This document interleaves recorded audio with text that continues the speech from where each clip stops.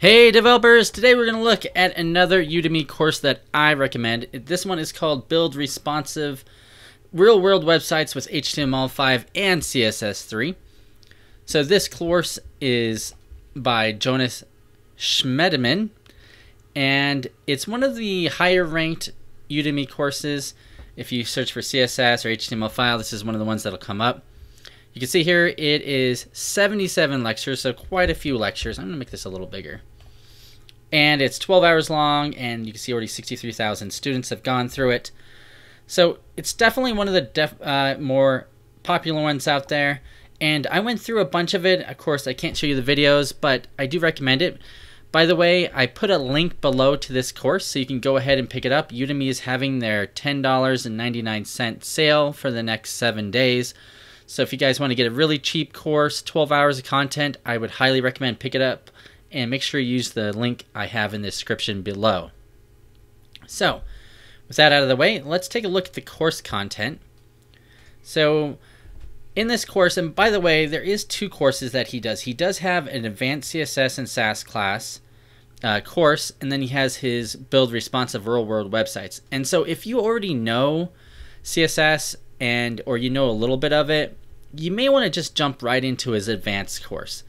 So I'll include a link there below on that course too, but it's a little bit more, it has a little bit more content for people that are a little bit farther along in CSS, and you build more applications for it. So you have this bigger Nators project, he calls it.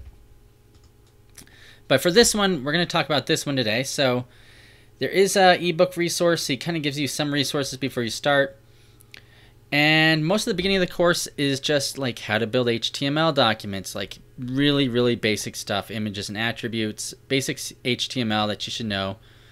The second part goes into CSS, so you're going to learn about classes, IDs, relative versus absolute. And then he goes into web-based design basics, so like images, icons, layouts, things like that.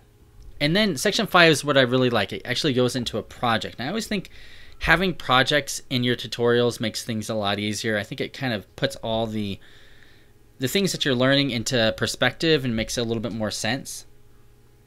So he has building the headers, building the feature sections, and he kind of takes everything you learned in the first 4 sections and puts it all in here. So I would maybe even skip the first 4 sections and go right here. Unless you just never programmed before, you may want to just skip to section 5.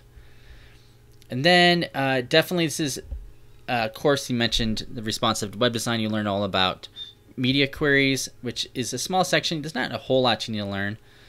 And then he goes into like jQuery, scrolling elements, some more optimizations, and then the bonus lectures. So overall, I mean, this is a pretty good start for someone that doesn't have much HTML experience or HTML and CSS experience. You're definitely going to get the basics here.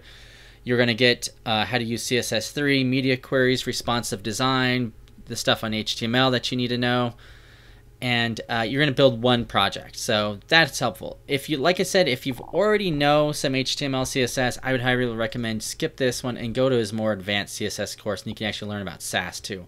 And in this one, this course, and I might do a review on this later, but this is actually 28 hours. It's even longer, and you kind of learn more about it. So you'll learn complex CSS animations, advanced responsive design techniques. Flexbox is really, really popular. Sass, CSS architecture, fundamental CSS concepts, and more. So I think this one might be a little bit more up people's alleys if you already have some HTML and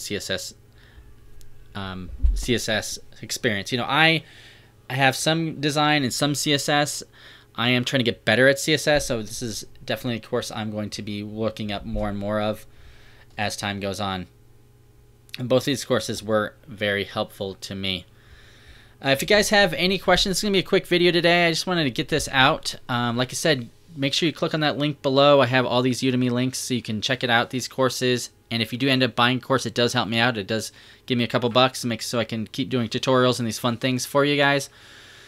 Please let me know if you've taken either one of these courses. Let me know how you like it. Thanks. Take care.